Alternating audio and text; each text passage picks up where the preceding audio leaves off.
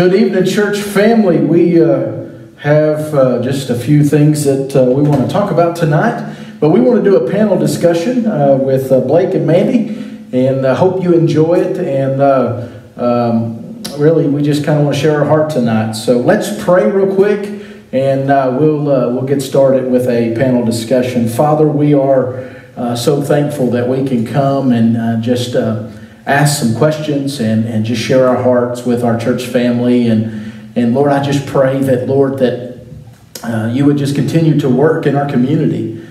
Father, we just pray for all those that are sick, all those that are in pain tonight.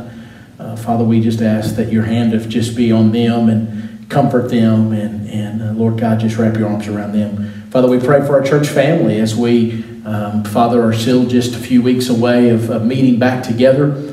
Father, we miss one another, we miss each other, and Lord, we just are praying for the days as we are just trying to meet back together, Lord, and just, Father, we just pray for your hand upon everything that we do, Father, that it just glorify you, Father. Again, we love you and we thank you. It's in Christ's name we pray. Amen. Amen. How are you guys? I'm good. Good. Awesome. Well, better than I deserve. Oh, that's even better. So, what we have on this panel discussion, we just have a few questions that we want to ask each other and kind of go from there. But the first question, we'll just throw it out there. Where have you seen God working in your life in the past few weeks? So, if you want to go first. Well, a couple of things that really stand out to me.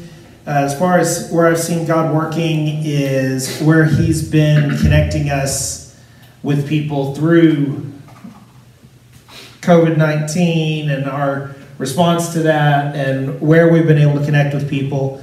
I still kind of get goosebumps over the Easter egg hunt.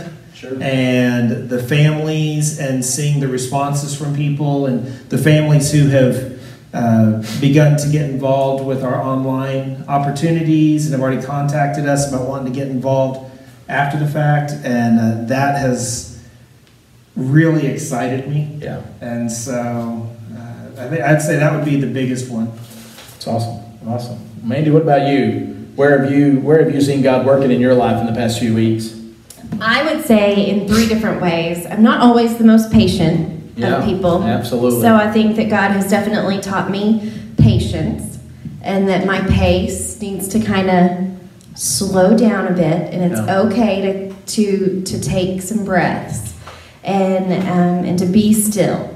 I also think that my priorities, it's kind of allowed me to take some time and reevaluate where I've put my priorities, and what priorities need to shift and what priorities need to remain at the top of the list. And I think thirdly, it's also kind of helped me see things from a new perspective. I'm kind of a concrete thinker, a black and white kind of right and wrong, and I think through all of this, God's really convicted me and has been just pushing me to see things through his eyes, and to love people and show grace to people, because everyone reacts to this differently, because their circumstances are different and their perspective is different. Yeah, I think for me on that aspect, I've seen God work just personally in my life, about how I've slowed down a little bit, taken that deep breath. Bible study, it's always been important to me, and my prayer life's always been important. But just now I'm starting to see God just moving a little differently in my Bible studies. And it's kind of like, man, this has been really nice. So, but all right, well, let's look at number 2 here. What gives you the most hope for the future? For me, I know this sounds like the churchy answer. Oh, I don't know. That might help. There we go. I know it sounds like the churchy answer to say Jesus, but really it is. But expressly, it has been what Jesus has been doing during this time. It has been the hope that I see from the things that he's doing. Yeah. When I see him move, when I see him impact someone's life, when I get to be a part of that, those things always tell me, it doesn't matter how bad it is, it doesn't matter how tired or stressed I may get, there's still hope. Sure. And it's not just hope like, well, things will turn out good because I just think things will turn out good. It's this real, genuine hope that we receive from our relationship with Jesus Christ. And because I'm seeing him do so much in our students' lives and in my own kids' lives. Of course, I'm seeing a lot more of my kids lately, so getting to really see what God's doing in their lives too. Yeah, I was going to say, one of the things that I've been thinking about, about future hope is and I said it just the other day to somebody I was talking to, about just seeing how God has been faithful in everything that's been happening, and again, that's our theme for 2020 is faithful, and with those bracelets and everything we talk about. But I was talking to somebody the other day, and I was just like, if you start in Genesis and you read all the way through the Bible to Revelation, you kind of see that word faithful, about how faithful God is, and that has just really kind of given me hope in that aspect of looking at it going, God, no matter what we go through, you're always faithful. And just as I've been preaching through Psalms, and I've been looking at that, and I've been reading Psalms, and it's like, okay, here's David, and I've kind of put myself in David's perspective, and I thought, man, here is a man that, just like last week, found himself in a cave. He writes these Psalms, he's just, probably thinking death to the point, I'm just going to die in this cave, they're going to find me. But God, I'm going to praise you. And that's what gives me future. The hope is and this is what's taught, this is something that has taught me is no matter what, the future is bright because of who my trust is in. And that's what I've learned about, being, gives me hope for the future is God, you've just been faithful. You're going to be faithful. No matter what happens, you're always going to be faithful. So when we talk about hope, in this context, endurance, yeah. An enduring hope is something that just really comes to my mind, because we're all going through this storm. It's affecting us all differently, and some of the storms are much more mighty, and the winds are much more mighty for others. But what assurance do we have, and what just hope that we know who wins the victory in the end, Right. And we don't have to fear that. There's just like this grounding that hope gives us. And we're not tossed to and fro like Ephesians says. We're grounded in that hope.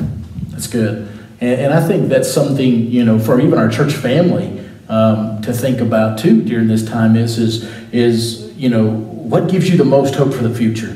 Maybe it's something that you've looked at lately, but I think that's something that we could ask ourselves even as a church family is what's our future look like?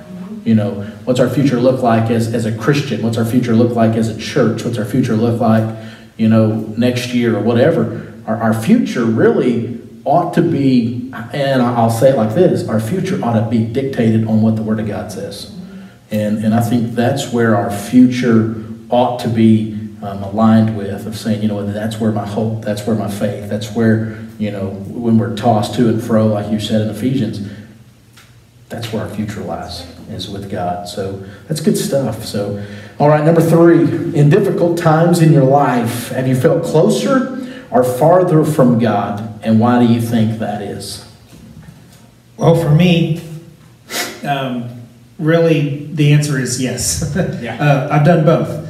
But the thing that has really stood out in both of those times is it was directly tied to my pursuit of Jesus Christ.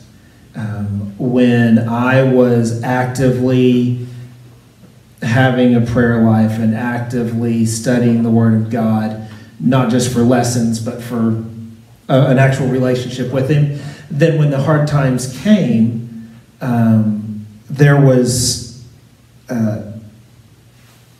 hope. I felt closer to Him. I felt like there was a reason. But when I wasn't listening, when I was allowing the storms, when I was allowing the difficulties to look bigger than God, then when they kind of exploded, I stayed with them. And I said, okay, you're in charge, you're in control. And gave myself over to those storms. And I know that sounds churchy, but the reason it sounds churchy is because it sounds biblical. Right. That's where God is calling us to be, is to pursue Him. And if we just kind of step back and do the simple, am I pursuing Him? Because if I'm not, then the storms are going to take us down a place where we have no hope. Right, and I think that's with all of us, and I'll speak, for me, but for all of us, I think we get to this point in life where we've kind of got in this routine. I'll put it like this: we get in this routine where, every morning at 6 o'clock, I'm reading the Bible, and I'm reading it just because that's what I have to do. And then I have to pray, and I have this list that I pray over, and okay, then check. And then, when I get around somebody, man, things are good, God's good, but I'm going through something difficult.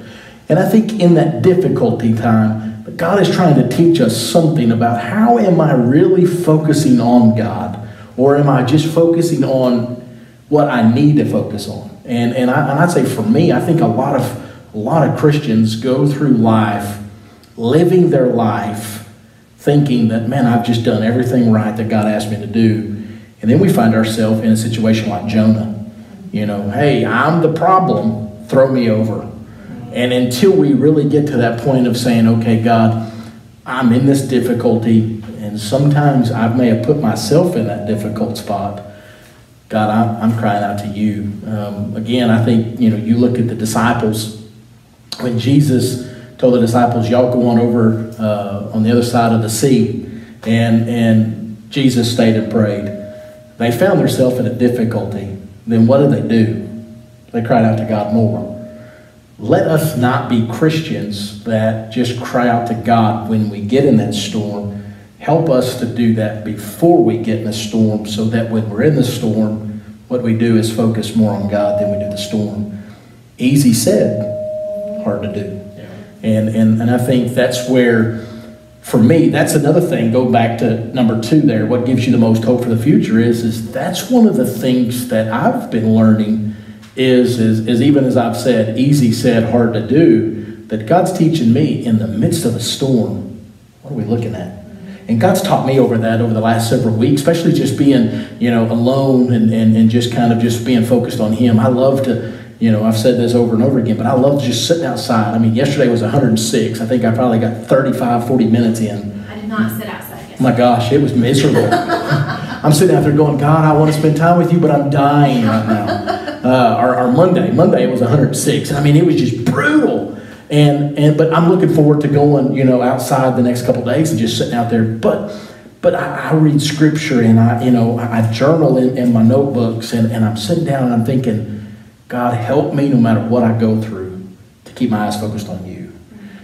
And that kind of in difficult times in your life, I felt close to God, but I've also felt far from God. Because, just as I kind of, again, I'll quote David on that, be gracious to me, O God.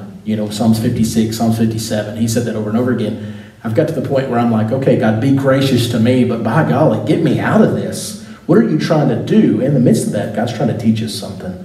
And so that's, I felt, Blake, I think you've kind of said that too, like both. I've been in both situations, and I'm not trying to give the church answer, but I think every Christian has been there. And if you hadn't been there, you might want to check something, because you're probably not looking around hard enough. So, Mandy, what do you got? I'll have to say that I agree. Both is my answer. I went through a season where I was mad and bitter. Oh my goodness, I could probably stay on here for an hour, which I won't, talking about my 19th year on this planet and just how crazy it was and all the things that I went through. And instead of leaning into God, I grew very bitter and very angry and very self-centered. And what I loved most about that is he never stopped pursuing me through other people and just trying to continue to tell me, hey, I'm here. And then through other difficulties and seasons, like you guys said, you know, if I'm leaning into him and he's my strength, just kind of like that analogy that you have used before, Blake, then I don't have those mirrored glasses on. And I'm not just seeing myself. I'm seeing, oh my goodness, this is how God is using this to minister or to chip away at those rough spots in my own life. Or, you know, that the branch analogy, where if the branch is attached to the vine, then the branch is going to be able to sway with the wind. And if the branch is not attached, it's going to be dead, and when the wind comes, it's going to be brittle and it's going to break. That's good. That's real good. So. Yeah, man, that's pretty awesome. Yeah, I like that analogy. I might have to steal that. So, all right, number 4 here. Who is one person you think God put in your life for a reason? And if you want to share, what do you think that reason is? You go first. Oh, you're going to let me go first. Okay. Thanks. Yeah. Mix it up a little bit. Put me on the spot. Thanks. Yeah. Love you too. So, not within my family, because I am really blessed. I mean, I love my little 4-pack, and my extended family is phenomenal. But outside of that, I have 2 ladies. I have Miss Dee Dee and I have Miss Tammy, and they are both older than me, but they have been in my life for about 15 years. And they encourage me, they mentor me, they pray with me, they let me cry when I need to, and they tell me to stop when I'm just being selfish and silly. I feel like I've grown so much under their mentorship, and God gave them to me at a time when I moved away from family and I had a little baby, and they just stepped in and just loved and gave me grace that I very much didn't deserve at the time. And they loved me when I was young and dumb, that's for sure. Yeah, man, that's good. And so I think I'll answer that, Blake, and then we'll let you kind of go last. But I've got a pastor buddy of mine named Chad. Man, we give each other a hard time, but I think God put him in my life for a purpose and a reason.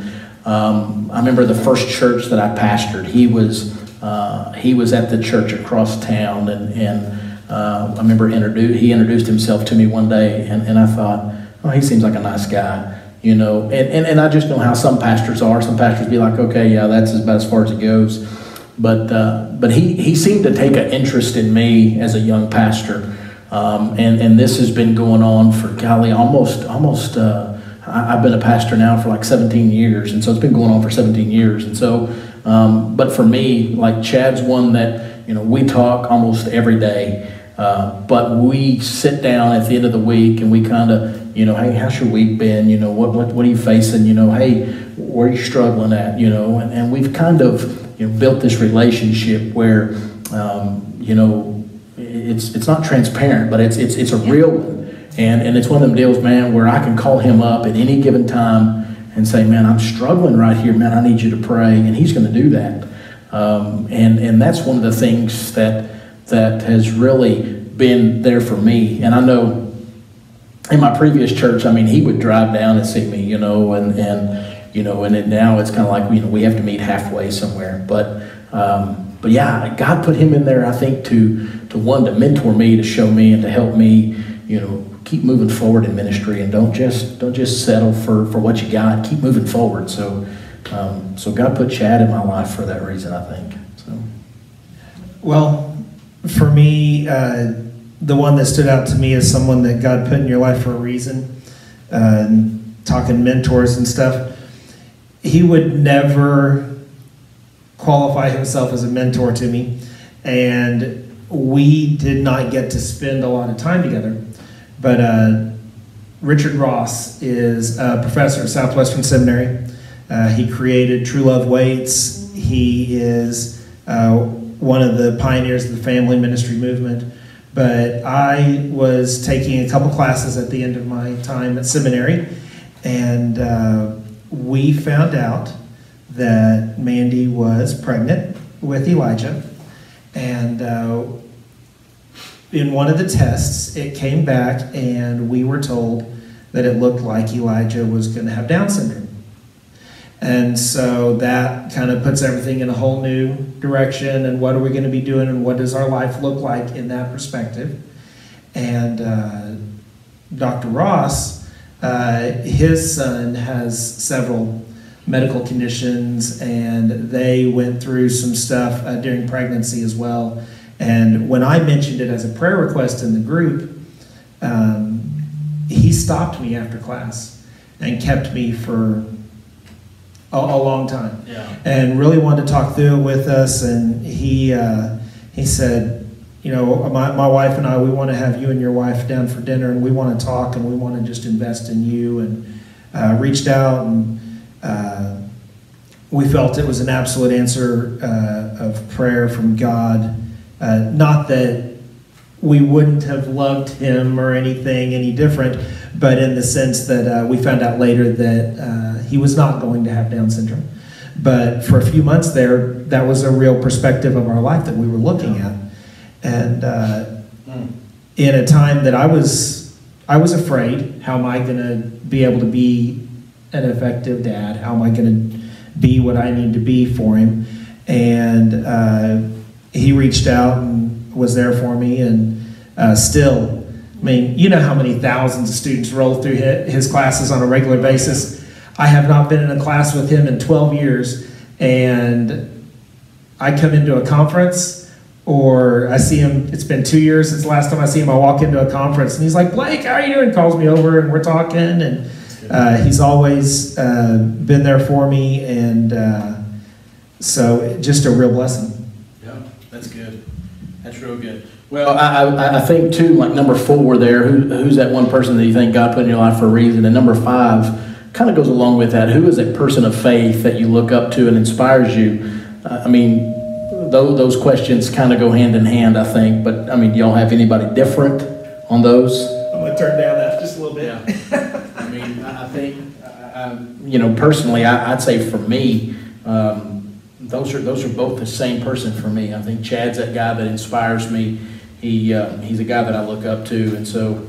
But I mean, if y'all have anybody different, the only person I would, or a couple of people that I would mention, I've got uncles on both sides of my family, both by marriage. One of them passed away this last summer, my Uncle Rich, and he was boisterous, and you couldn't sit in a room with him without him making sure that Jesus was part of the conversation. He prayed fervent prayers and would sing with just so much joy in his heart, and it was just so genuine. And at his funeral, they had his Bibles and his prayer journals and his devotionals laid out on a table, and it inspired me so much because I always knew that I admired him, but I didn't know the depth of his faith and the depth of his walk until I saw those and was able to go, oh my goodness, would they be able to do that at my funeral? You know, what would I be as genuine in my faith as this man was? And then on my other side is my Uncle Carl, and he is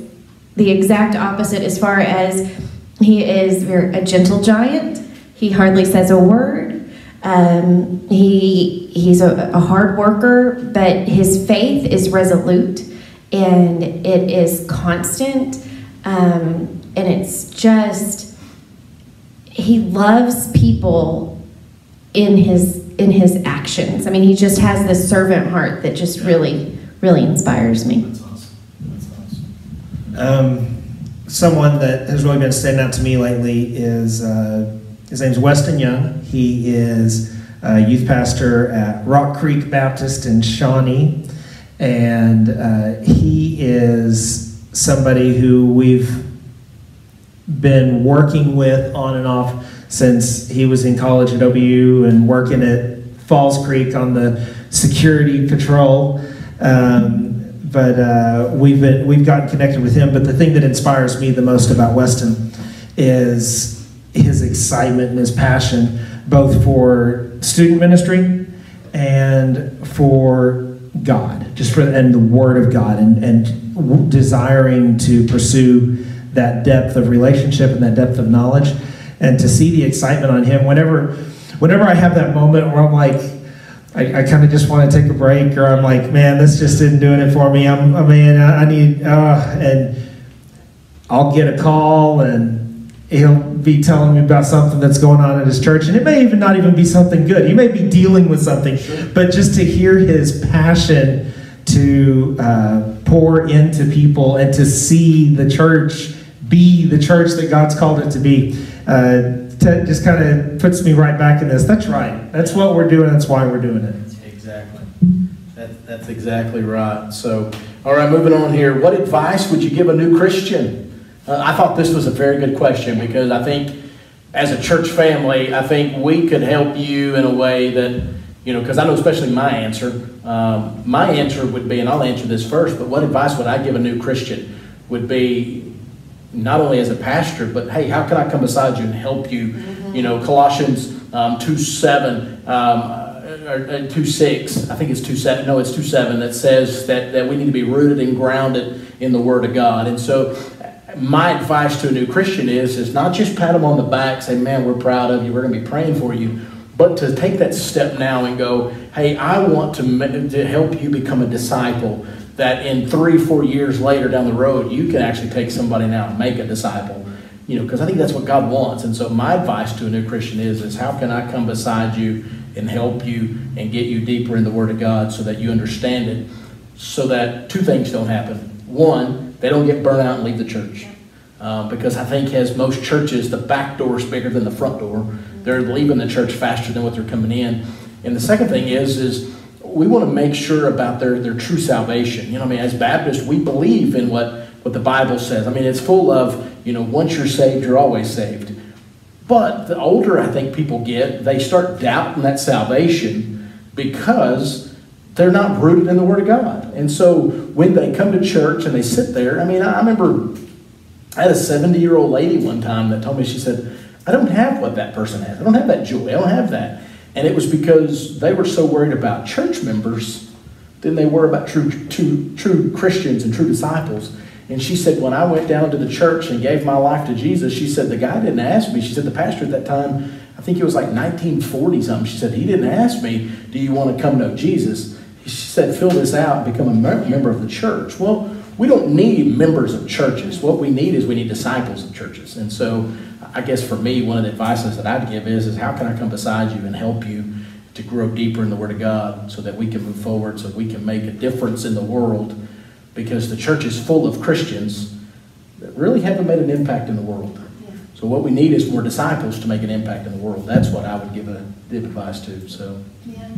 I think for me, an analogy that I like to use is a lamp is only effective if it's plugged in. Absolutely. And if you're never going to plug in, then you're never going to really have the purpose that you were created for.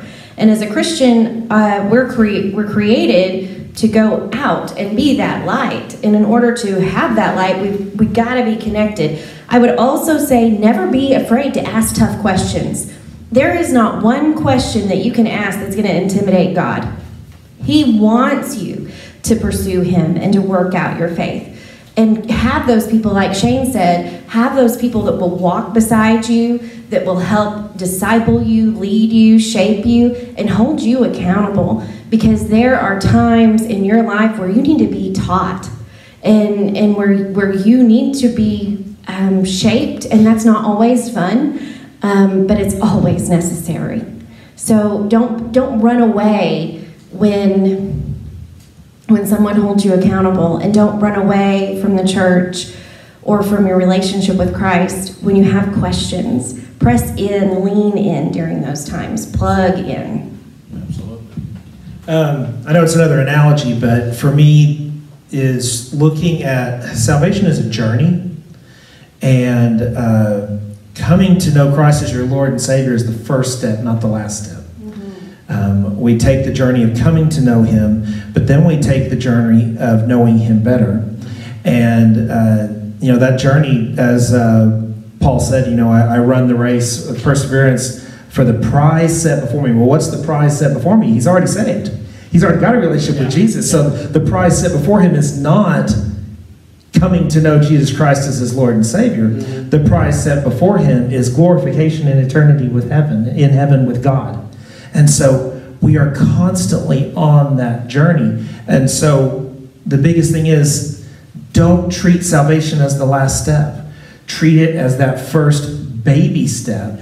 And exactly what you were saying was, now get those people that are going to encourage you and build you up, and let them in. You know, a lot of times we've spent our whole life closed off. And we've spent our whole life being in charge of our own ways. I mean, that's, for me, all sin really comes down to pride.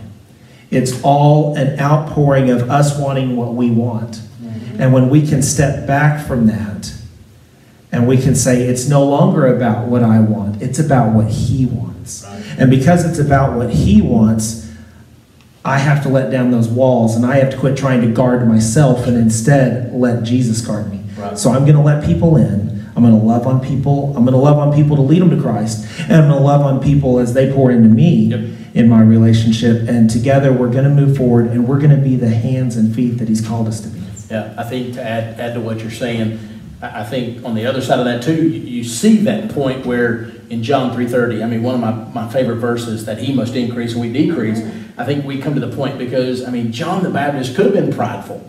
He knew what his he knew that he was a forerunner, but he could have been at that point of saying, man, I'm him. I'm the Messiah. I'm the guy that's coming, you know, not done anything that Jesus would have done. But I think at that point he was so humble that he said that he's got to increase while I decrease. And I think as Christians, we've got to get that way. That's right. And I think on the other side of that, Paul in Philippians chapter 2, he said, for I have not yet obtained it yet. If anybody could have obtained it, if it could have been anybody that would have already had it together, it would have been Paul. I mean, here's a guy at the end of, what is it, Acts 24, 25, 26, where he's desperately wanting to go to Rome, and yet the Spirit has not led him to go to Rome, and then all of a sudden, I think it's Acts 26, he takes off, and he's shipwrecked. You know, and then he's at this place, and he's already been to Philippi, he's, you know, on his way to prison. He's on his deathbed at this point, and he's saying, hey, I haven't obtained it. And I think from what Paul has gone through, that he tells the people at Philippians, he tells them at Philippi, I haven't obtained it. I think no matter how old we are, no matter how young we are, as believers, we're not going to obtain it. So yet, let people in, let people come, let people teach us. Because, I mean, I've sat down with people over the last several weeks, and I'm like, I haven't thought of it like that, you know, in the Bible. I haven't thought of that. I haven't thought of this. I haven't seen it that way. And so I've gone away with something different. And, I mean, I could sit there and go, man, I've already obtained it. I've been to seminary. I've learned it. But at the end of that, God's not happy. God wants us to be a continual learner. That's the whole definition of a disciple, is being a continual learner. So I just wanted to add to what you said, because I think that was pretty good stuff. So number 7, as we move forward, why do some people find it so hard to trust God's plan with their lives? I thought this was a good question. Okay, so this is really funny, because what I would say is the answer to that is pride. Absolutely. It's exactly what Blake was talking about, and kind of piggybacking off of that. But it is selfishness. You know, like my dad used to tell me when I was a teenager, this world does not revolve around you. Right. But we like to think that it does. And I think that, and the fact that we allow our emotions to be our driving force in how we feel, and our society teaches us that our feelings are what matter most. And we have to work even harder, I think, in the culture that we live in, to press in and lean in and let him increase and us decrease. Because if he increases, then we lose control. Yeah. Well, and I'll say this, because I agree with what you said, but I think a lot of times we'll say, well, follow your heart. Oh, no. And the sad reality of what so many people say that, the sad reality that we have to understand is that if I would say, okay, Blake, follow your heart, well, doesn't the Bible say that our heart is deceitful? Above all else. And so if I'm going to follow my heart, where's that going to lead me? It's going to lead me into corruption. Yep. And so we've got to get, and so it goes back to well, if this is what makes me happy, then this is what I'm going to do. But the Bible says trust not in your own self, and let Philippians tells us that, or not Philippians, yeah, Proverbs. I'm sorry, Proverbs. Trust not in your own. Trust not in your own self. Mm-hmm. But don't sit there and go, well, my heart feels like I ought to do that. So when you said that, that's what just clicked in my head going, man, we say that so many times. Trust your heart. And I'm thinking, no, don't. I tell our teenage girls all the time, I'm like, if you are going to allow your emotions, especially at that age, to dictate your actions, then you're going to be on a roller coaster.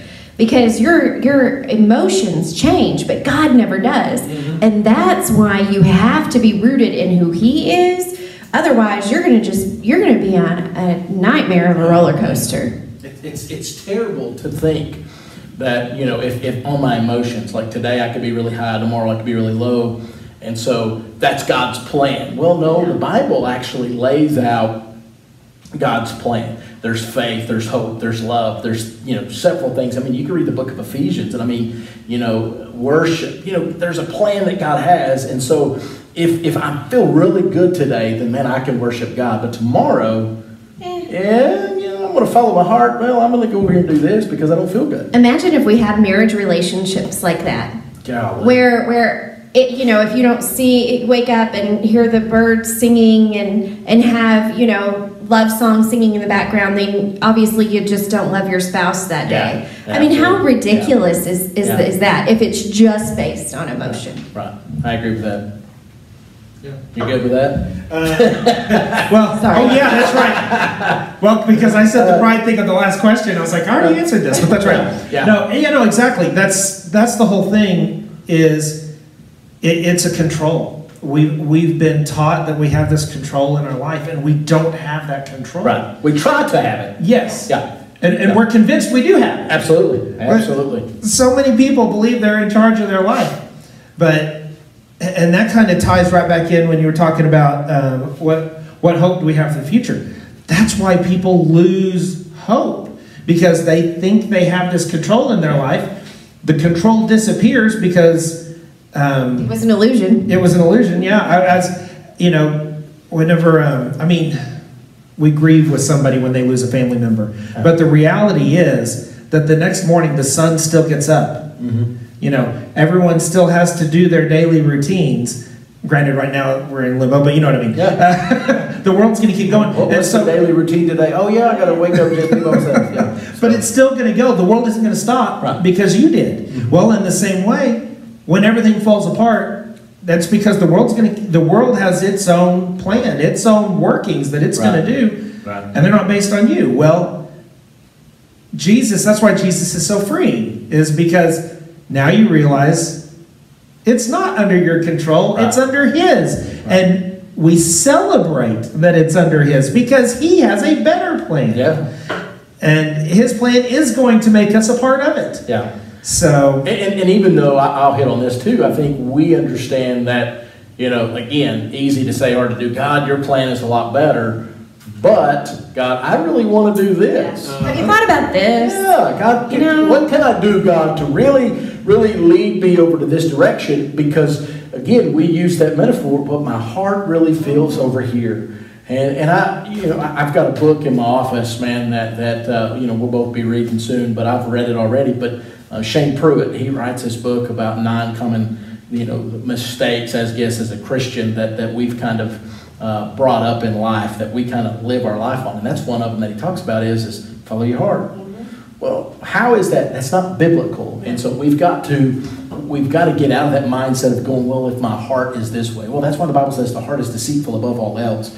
Because what's your heart going to do? Your heart's going to lead you to do the things really opposite from what God would have. So, that sinful human nature. Absolutely. I mean, just like the other day, I used that word to somebody. I was like, man, we're born sinners, so we all have this total depravity where we're just all sinners. And I said, when you go back to the Garden of Eden and you look at that, God walked with Adam and Eve. He was there with them, and all of a sudden he was like, he asked the question, well, where are you? And they're like, well, we hid ourselves. God knew where they were, but they deceived their heart. They went and did what they wanted to do, and this is where we are. So that's why the song says, "Turn your heart to Jesus," not "Follow your heart to Jesus." I'm gonna follow my heart this direction because I'm gonna do what I want to do. I'll move on.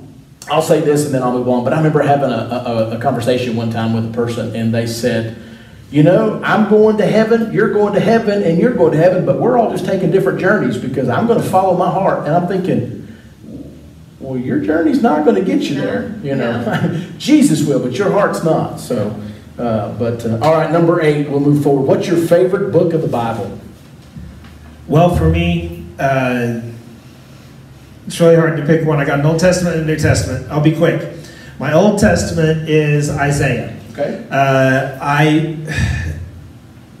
I feel like I more connect and more relate with his emotional journey and his struggle with who God is and understanding that. And I'm not saying I'm a prophet and see the future kind of thing, but in a sense of his understanding and how he relates to God, and seeing the Messiah that hasn't even come, and yet he's got such a clear desire and relationship with him.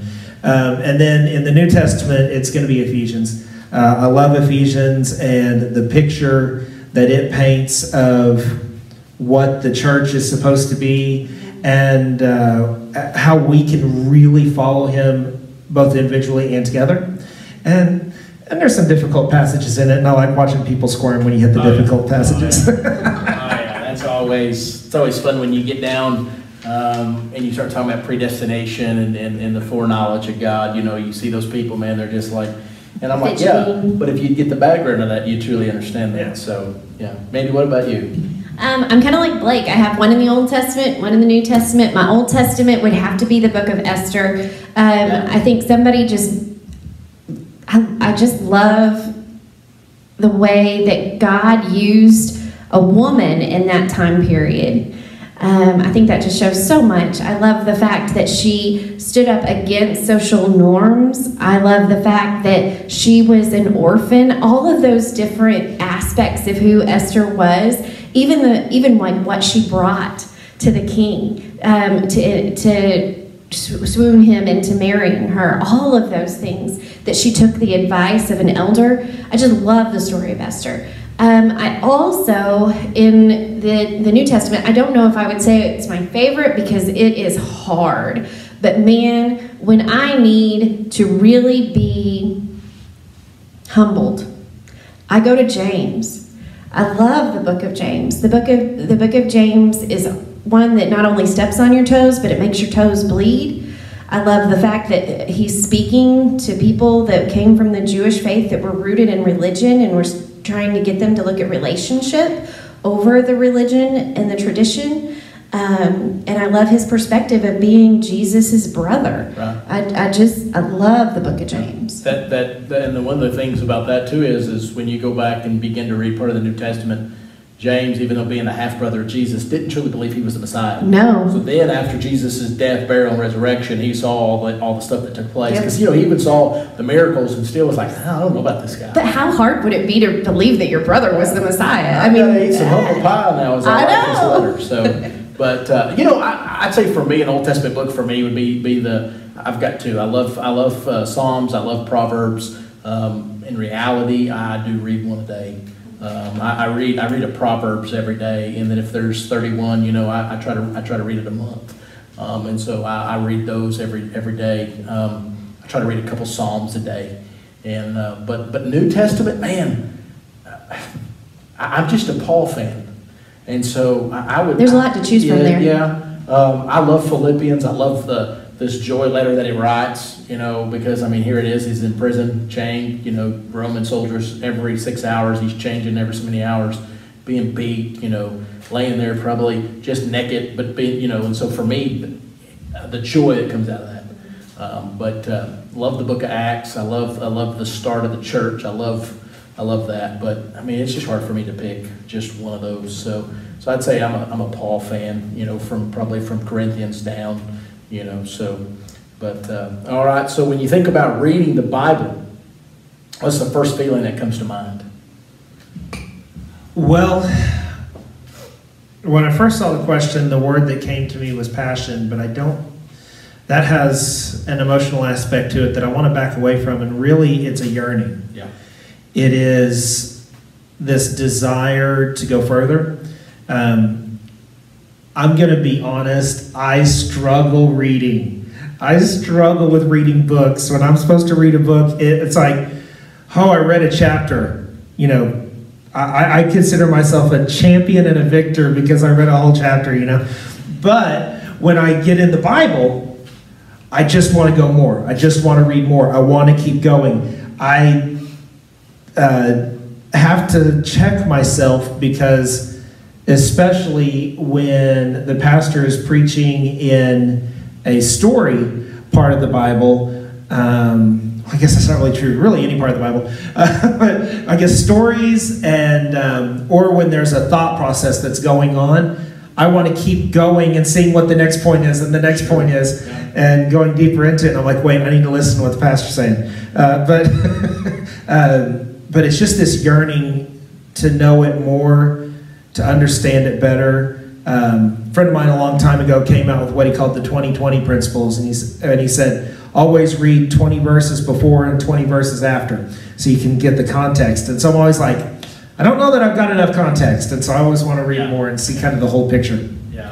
Yeah, I'm always one of those that I really, you know, even as preaching, I hate to start a verse to preach from with therefore.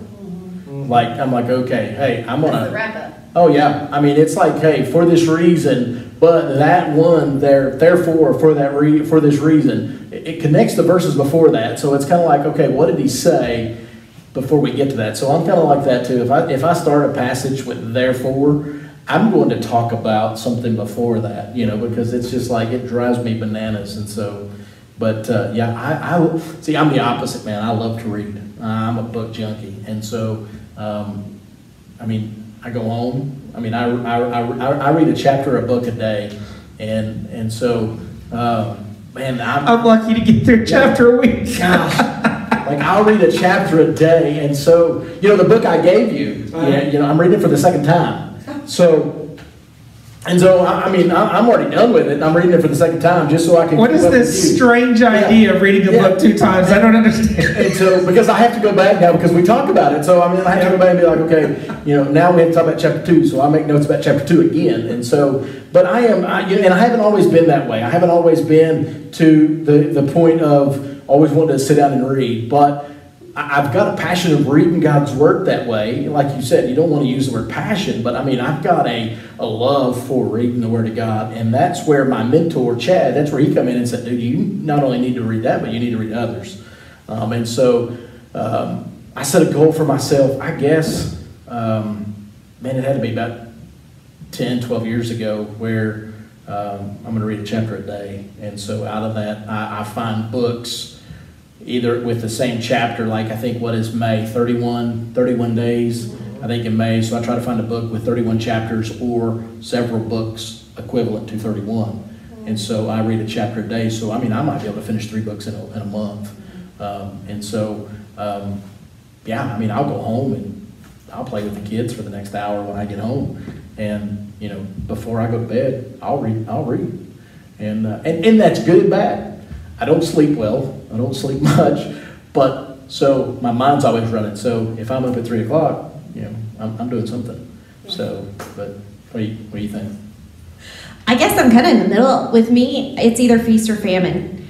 With reading, I love to read. I love to read, but when I read, I would write notes all over what I'm reading, and I'll sit and if I'm in a season of reading, I'll have like 3 or 4 books on my bedside table. But then if I'm not in a season of where I'm hungry for that, then it'll be months before I pick up a book other than the Bible. Now, when it comes to the Bible, I did not grow up in church, and I'll never forget. One of the worst things that you could ever, like one of the worst, disses you could give me is to call me stupid or to make me feel stupid. That's a pet peeve, right? And I was sitting in youth group, and they were like, okay, we're going to be in, I don't know, we're going to say Ephesians chapter whatever today. And everybody's getting their Bibles out, and everybody's looking, and I had no idea what Ephesians was. I had no idea there were chapters and verses. I knew very, very little about the Bible, and I felt stupid. And it gave me a really nasty taste in my mouth for studying God's Word for a long time, because I did not feel like I was smart enough to do it. So at first, I read the Bible just to understand it, just so I wouldn't feel like I didn't know things. And like even little Bible stories that you learn in Vacation Bible School or in Sunday school class, I didn't know that. And some of those things, sadly, I learned as Elena was a baby and we were going through those things. I was like, oh my goodness, like I didn't really realize that Noah did all that. I just knew about an ark. Like, whoa, this story has much more depth. And now, as I'm older and in a different season, I can say that I have that yearning, and that reading the Bible brings intimacy between me and God in a lot of ways. That's awesome. That's awesome. Yeah, I was that way. Like, I wasn't raised in church. So I got saved at 18, and so I started reading the Bible. And I mean, here it is. I'm sitting in a men's Sunday school class, small church. I'm the youngest, and I think the oldest was, I don't know, I'm going to say like 70-something. You know, and these people are, you know, talking about this. And somebody was like, well, you remember Zacchaeus? And I'm like, who's Zacchaeus? Yeah. You know, they're like, yeah, he's a wee little man. And then somebody starts singing it. Zacchaeus was a wee little man, a wee little man. I'm thinking, you people are crazy. I know. Or like, this was something I completely missed out on, you know, and I think that we as a church have to be, I think that has given me a different perspective. Sure. When you talk to new Christians, when you talk to people that weren't raised in the church, to be able to realize, you can come to me, I get it. I was with you. And I think too, that goes not only from that aspect of Bible knowledge, I think church lingo. Yeah. Hey, let's go on down to the WMU, or let's go on down to this or that. You know, you've got those new Christians that are going, what in the world is the WMU, or what is the RAs, or what is the GAs? What is all that? Fellowship with me. Yeah, we've got to get to the point where new people are going to come to the church. And that's the other thing that I wanted to say earlier, and I forgot till just now. But that's what gives me hope for the future too, is knowing that when we start meeting back together, we're going to have a bunch of people that's never been in church before that would look at that and go, I don't have a clue where that's at. I don't care. What are they talking about? So church lingo, there's this lingo that we have that you just look at and go, I don't have a clue. The rest of the world doesn't talk that way. Well, and like for example, the offering and the tithe, and someone's like, well, that person doesn't tithe, and you have to step back and go, well, wait a minute. Whoever taught them? Right. Do they even know what that means? Right. And so all these different ideas, it's okay. And we need to realize it's okay as the church when people don't understand these things, and be excited to teach them. I mean, I still, when she's talking about learning stuff, I still remember the first time we talked about David's sons and the relationship between them. And she looks at me and she goes, did you know this was in here? I was just like, this is so cool. Well, it's like I got saved, and I remember the first church that I was on staff at was a small church, but then I remember going as a youth pastor to my next church, and I remember walking back to the nursery, and it was like all done in Noah's Ark. And I mean, and they're all excited about it. And I'm just like, guys, do y'all know what happened? Like, you've got Noah's Ark all over the wall, and like God flooded the earth. And y'all it's a very morbid nursery yes, story. And I'm like, you guys are kind of crazy. But every church that I've ever been in, the whole nursery is that way. And it's just kind of like, okay, like, do you guys understand like what took place? Y'all might want to go back and get your Bible and understand that, you know, God said, I wished I'd never made man in my image. I'm going to kill y'all. So, I mean, I was talking about that this week. And he did kill most of them. Absolutely. So, all right, last question, and we'll wrap this up. If you could give your younger self a piece of advice, what would it be? I'll let you go first. That's okay. That's all right. Okay. Sucker. A lot. No. My first one would be, don't be so hard on yourself. I still struggle with perfectionism and being really hard on myself when I say I'm sorry and apologize for more things until my sorries don't even mean anything. So stop being so hard on yourself. I think the second thing is stop worrying so much about the future that you don't enjoy today. So I was a weird kid. I mean, I didn't want to be a kid. I wanted to be an adult. I wore business suits to middle school. Oh yeah, really did. Man, I was weird. Business suits. Yeah, she didn't tell me about that till after the wedding. That's right. He didn't see those pictures, just like I didn't see your mullet pictures. Whoa! Yeah, we're letting all of it out now. Stabbing in the heart. That's okay. I had a mullet at one time before I lost all my hair. So now I thought about growing it out to have a skull, but that's not going to No, but really, just don't forget to enjoy today because you're so stressed about tomorrow. And lastly, it's all going to be okay. Like I've read the next chapter. You're going to be okay. Yeah. God's going to get you through it. Absolutely.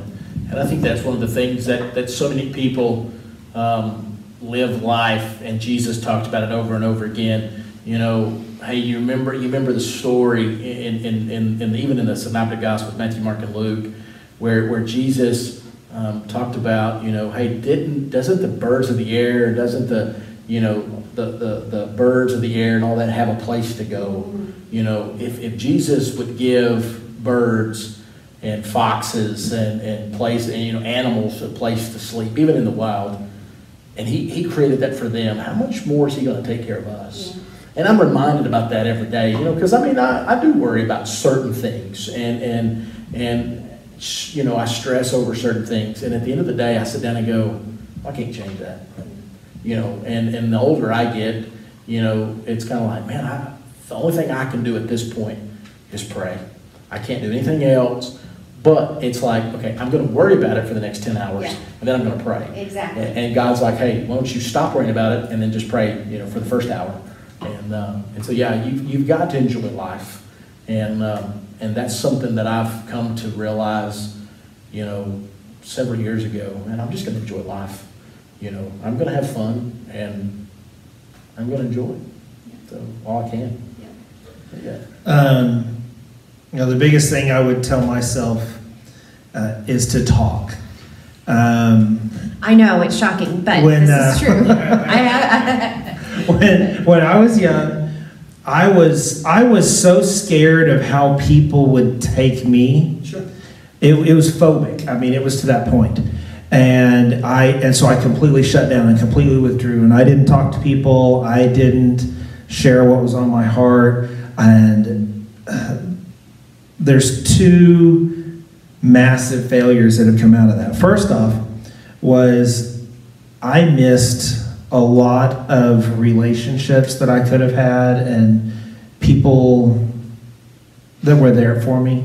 This is a totally self plug here, but I had a youth minister who wanted to be there for me, who wanted to invest in my life, who wanted to show me that someone cared, and I wouldn't let him in. And I look back and realize just how much I missed out. And in turn, that's what I do what I do. And that's why I want to be, so yes, total self-plug here for our students. If they're watching this, you know, I'm not here for a paycheck, and I'm not here to make people happy. I'm here expressly to know you and to pour into you and to help you on that journey. But the other thing that I realized was I missed some very purposeful opportunities that God gave me to tell others about Jesus, because I was so withdrawn and so focused on myself and so worried about how others would take what I had to say that I wouldn't tell them about Jesus. And that's one of those things that will stick with me to the grave. It's just this realization that I blew it in other people's lives. And I know that God is going to do what God's going to do, and he used other people, but I missed out on being part of his mission and his ministry. Yeah. So, well, Well, that's good. That's good. Y'all have anything else you want to share real quick before we close? Join us for Porch Praise on Friday at 7. Praise Friday. That's right. On Yeah. Saturday, we're going to have a family game night, and you'll hear lots more about that, but that'll be a lot of fun. We really do miss you. Shane opened with that. I'll close with that. We really miss you. We love you. We pray for you every day, and man, I want to come out of this a better person than I went into it. Yeah, and I think there's some things, and that's been my prayer, that for our church family, that this has taught us, something that, and I think God has a purpose in it. Of one, I look back at our theme and go, okay, how faithful have we been away from the building? Mm-hmm. We have to realize that this is the building. This is just this. When God returns, it's not going to be here. But we're the church. Mm-hmm. And as the church, have we learned to be more faithful to God in the midst of being away and being out, so we can be that hands and feet of God? One of the things that I'll close with this, but one of the things that has birthed in this pandemic and in this corona COVID-19 stuff, one of the things that it's done for First Baptist Church is it's birthed a new ministry. Mm-hmm. Each Wednesday we have handed out food. Each Wednesday we have handed out, just over the last couple of weeks. I think I was told yesterday, I think it was, that we've handed out over 1,000 meals just in the last couple of weeks. Last week I think we did right at 300 meals. The week before we did like 306 or 307, and so we've actually had people donate money to go to a ministry that is going to be birthed out of this, to say, hey, to be the hands and feet. I know our missions team has worked together and saying, hey, can we keep doing this, not every Wednesday, but can we do it once a month? And so church family, just know that we have a new ministry that was birthed out of this, that God is saying, hey, I'm faithful. And so even though we look at things and go, man, I've just been at home, we have taken meals to people's homes. Some of our senior adults, some of our shut-ins, some of our widows, we've taken it to them, and that's what we need to be about. We need to be about being the hands and feet. There's other mission opportunities that I was talking to our mission team's chairman just the other day, and just some of the opportunities that we have coming up. And so, I think if we could pray for one thing, it's that, hey, that we as a church, we as a body of Christ could do one thing. That's to make a difference in the community. That's right. That's where connecting to the church, the home, and the community is all about. That we as a church, even though we're not meeting physically, we're not together, we're not, we understand what Hebrews 10:25 says, don't forsake the assembly of meeting together. Hey, that don't have to be physically. That could be still on the internet, online. But we have to understand, too, that what we're doing is reaching hundreds and hundreds of people. Out of that, we've made contacts with people that we know that when we start physically meeting back, where we can go now visit them and start inviting them to church. And so that's what I want to ask our church family to pray for, that these people that we have reached out to, that we might be able to take that next step in the next couple weeks and just go, we want to go to their houses, invite them when all this is over. So, but with that, Blake, you want to close us in prayer? Absolutely. And before I do, one quick thing. There's a meme that I keep seeing that says, that I always thought I didn't clean my house because I was too busy. I've realized now that's not the reason. Yeah. Make sure that you're not falling in the trap of the reason I never got serious about my relationship with Christ and I never pursued Him was because I was too busy, and now I'm finding out that's not the reason either. Right. Make sure you're pursuing Him. We've got our church at home opportunities all throughout the week. You can check it on our website. You can call the church. We'll get you plugged in with stuff. But don't let this be a time where God's not in the picture. That's good. So that's good. Because I think it is, man. I think you're right, and I don't have much to say about that. But too many times we get in that aspect of saying, I'm too busy. Yeah. In reality, we make ourselves that way. And there's been lots of times that I'll confess that I've said, man, I'm just too busy to do that. You know, God, I'm gonna put you over here. Don't be that way. So go ahead and pray. All right, so let's pray. Lord, thank you so much for who you are. Amen. Thank you for a presence that we don't deserve, for a presence that is beyond our understanding. Lord, you are so much more than we could ever put our hands or our mind around.